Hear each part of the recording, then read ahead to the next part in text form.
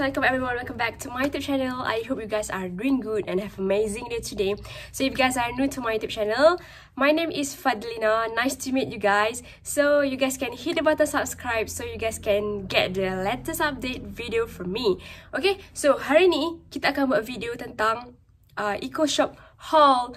Okay, so I dah lama tak buat Eco Shop haul sebab basically I pergi je Eco Shop, but then I think apa yang I beli selama ni macam tak berapa menarik untuk dikongsikan sebab dia macam just basic things.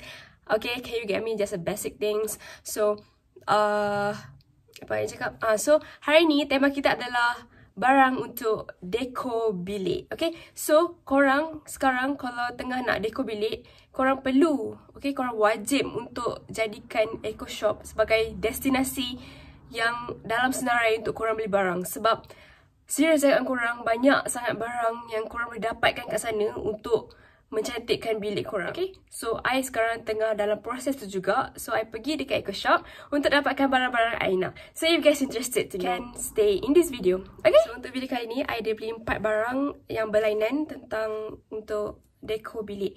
Okay, so first barang adalah, banyak tau I beli hanger. Okay, as you guys can see, the warna pink, sangat lawa. Dan dia punya material is besi. Okay, kat situ ada juga hanger plastik, tapi yang plastik tu tak ada warna pink, tak silap. Dia ada warna peach macam tu. And then I macam rasa sebab kalau besi macam nampak lebih cantik sikit. So that's why I beli besi. So yeah, so dia ada 5 pieces. Harga dia RM2.10. So yeah, I beli, cuba korang teka I beli berapa set. So ada 5 kan, I beli 6 set guys. I beli 6 set sebab I think baju I banyak yang untuk di hanger. So I belilah 6 terus. So RM2.10 darab 6, barulah RM2. RM2 pula, RM12.60 untuk 6 set. So I beli 6. So ni 3 kan, ada lagi 3. Sekejap. So kalau korang nak beli hanger kan, beli je lah kena RM2. Sebab tak payah membazir beli mahal. Lepas warna dia comel. Ada banyak lagi warna lain. Warna biru ada. So I suka pink, so I beli warna pink. Comel kan? Ada juga yang besi. Besi tapi dekat sini dia putih tau. Bawah je baru ada colour. Tapi bagi I, kalau you beli putih je, yang atas ni macam kalau you sangkut baju kan, you sangkut baju, yang bawah ni tak nampak dah actually. Atas ni je. So atas ni akan putih. So yeah, so macam apa function yang pink kat bawah ni? Function dia adalah untuk sekarang nampak lah pink, tapi bila you dah sangkut baju tak nampak. So macam tu lah sebab saya tak beli yang atas dia putih.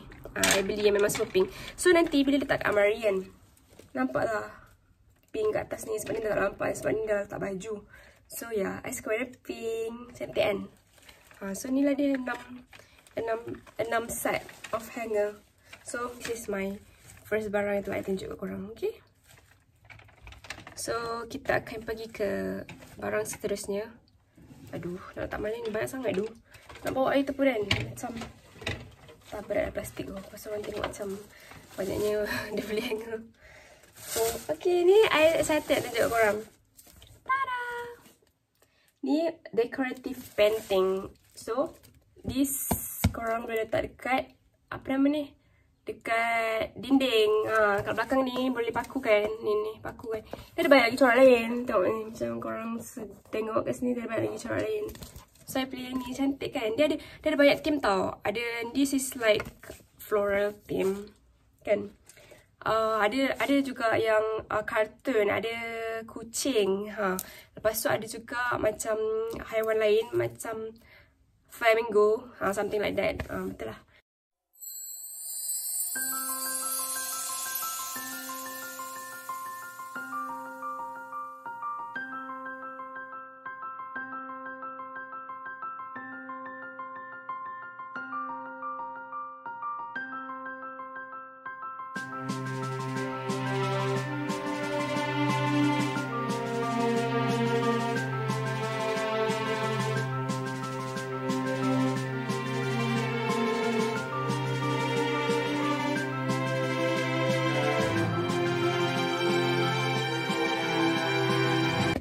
I beli ni sebab cantik. Sebab ni macam kinda matched punya corak.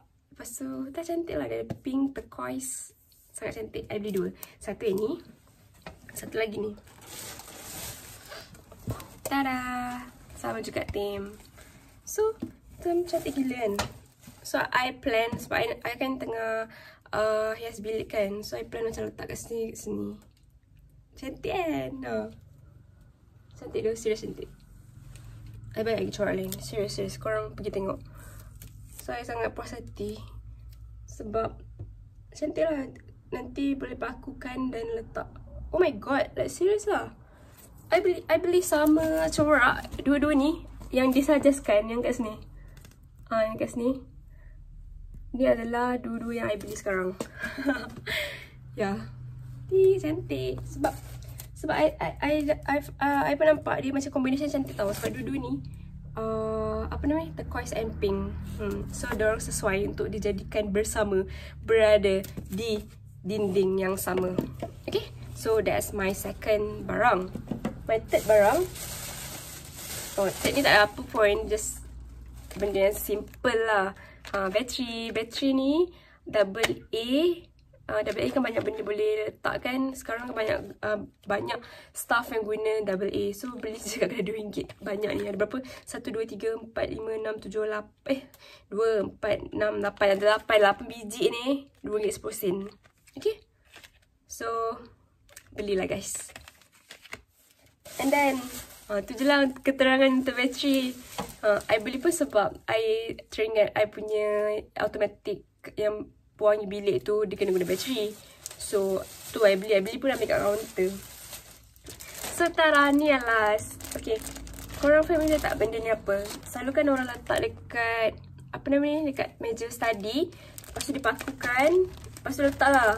Korang letak paper apa yang kayu tu kan, wooden clip tu kan. Lepas tu orang selalu letak polaroid semua kan. So that's kind of stuff yang I inspired. Okay, this sebenarnya this thing is not for apa yang I maksudkan tu pun. Tapi I just kinda modified untuk it. So korang letak je paku nanti. Okay, macam ni. Korang letak paku. Terus korang gantung. Korang letak lah polaroid korang kat meja belajar. Macam tu lah. Sebab sebenarnya dia bukan pun, dia macam mati purpose kot. But then dia macam sure-kan untuk buat benda ni lah. Dia macam beli banyak. Lepas tu ni. So basically dia ada warna hitam ni sebab untuk buat yang apa yang dia cadangkan. Tapi kita boleh buat macam tu. Nanti I tunjuk korang hasilnya. InsyaAllah boleh je sebab pakukan. Dan jadi. That's all. That's all. So simple juga video kali ni. So as I mentioned, kalau korang nak beli barang untuk deco, please also look at Eco Shop, barang-barang rumah korang. Sebab kasi banyak lagi barang lain. Sebenarnya banyak je lagi tau. Macam apa perhiasan lain. Tapi I fikir macam untuk sekarang it's not necessary for me. So I tak nak membazir. So I beli apa yang memang I nak guna. So that's all from me. Thank you guys for watching. See you guys soon. So if you guys haven't subscribed, please subscribe so you can get the latest update from me. That's all. Thank you so much. Bye guys.